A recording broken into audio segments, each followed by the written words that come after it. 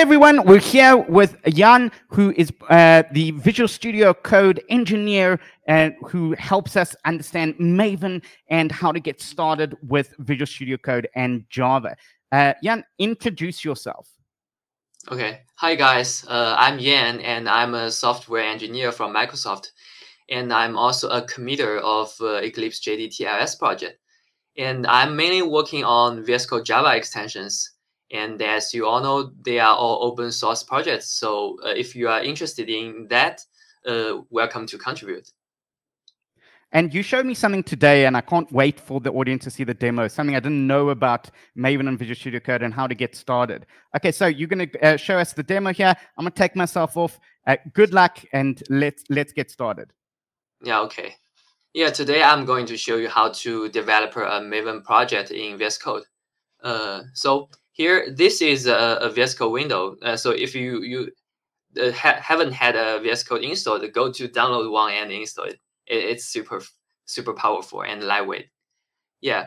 So all you need to develop a Maven project is first you have to have a Maven distribution installed on your machine. So first, let's open a terminal and check it. Maven version.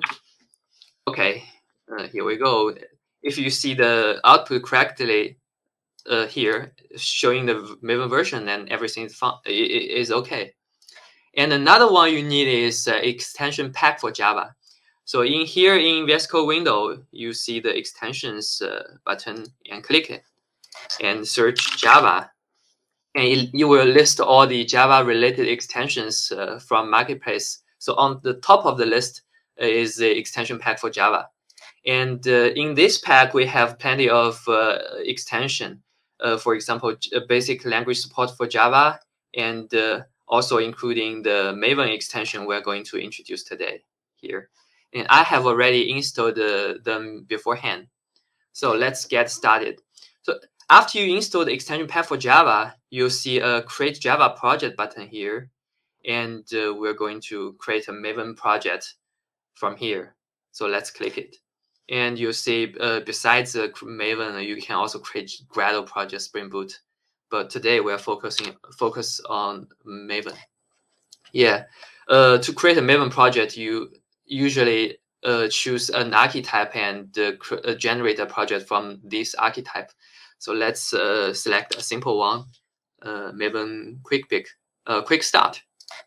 Okay, the version of the archetype, choose the latest one.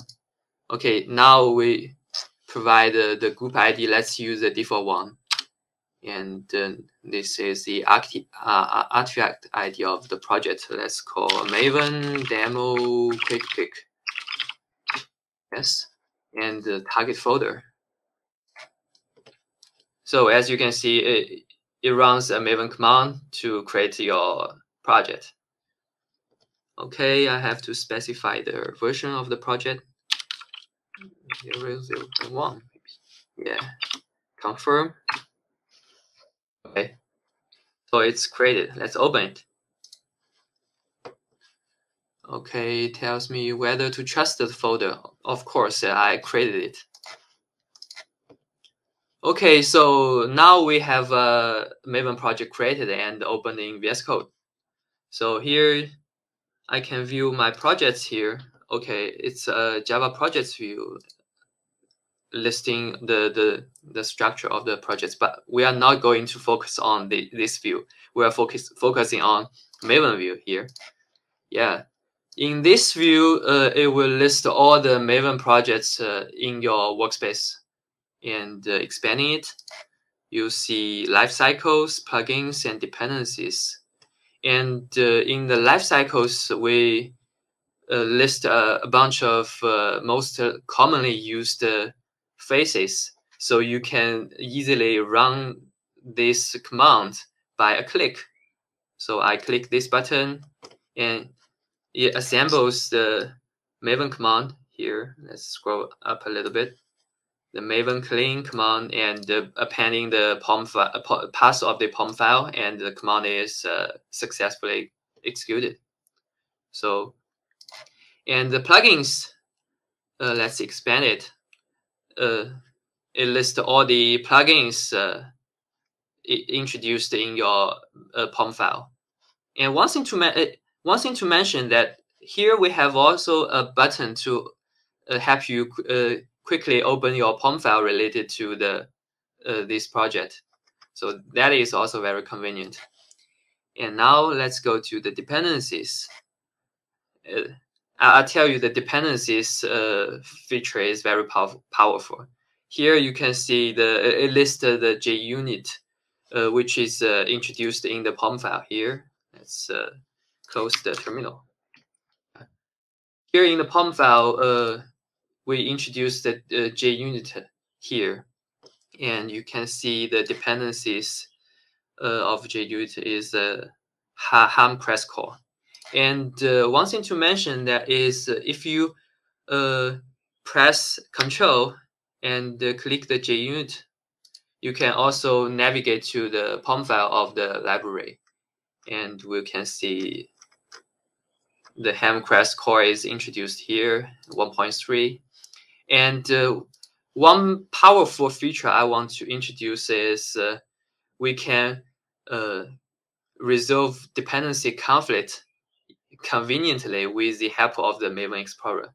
As you all know that Maven developers always have to deal with dependency conflicts to inspect and find out the conflicts and resolve it.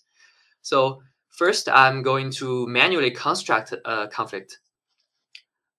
So let's introduce a library with a different version of ham press call.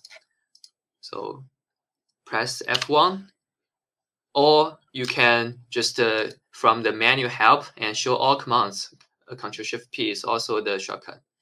And if you are new to VS Code, this is the entry of all the commands. You can always find the useful commands here. And let's say Maven added, it's here, add a dependency, and click it and type some keywords, ham crest library. So it sends the keywords to the Maven Central repository and returns the result. So here we are. Click it, and here you see it adds the corresponding dependency node here. So let's save it. And you see the dependency list is refreshed, and a warning here telling us that there's a conflict here. And by right click of the conflict node, we'll see 3 entries. Like we can go to definition, which is where the ham press core is introduced. Yeah.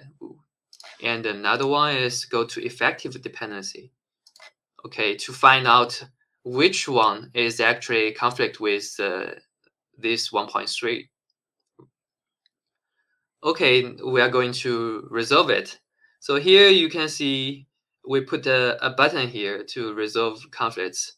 So let's say Maven has its default, Maven has its own dependency mechanism. So here, for the moment, it chooses 2.2 as the effective version of ham press call. So what if I want to use 1.3 to make sure JUnit is 100% working well, right?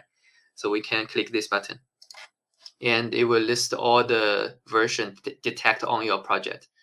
And you see 2.2 is effective now, and we choose 1.3.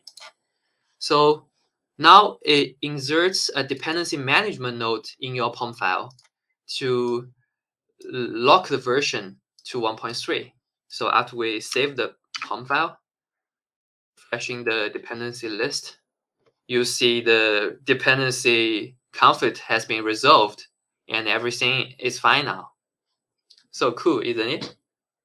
Yeah, that's my demo about the Maven extension.